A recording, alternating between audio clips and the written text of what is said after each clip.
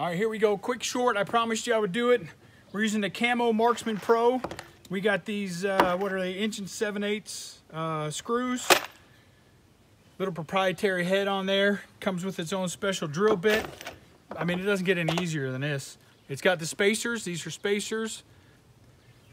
Put it in between the boards. Clamp it down.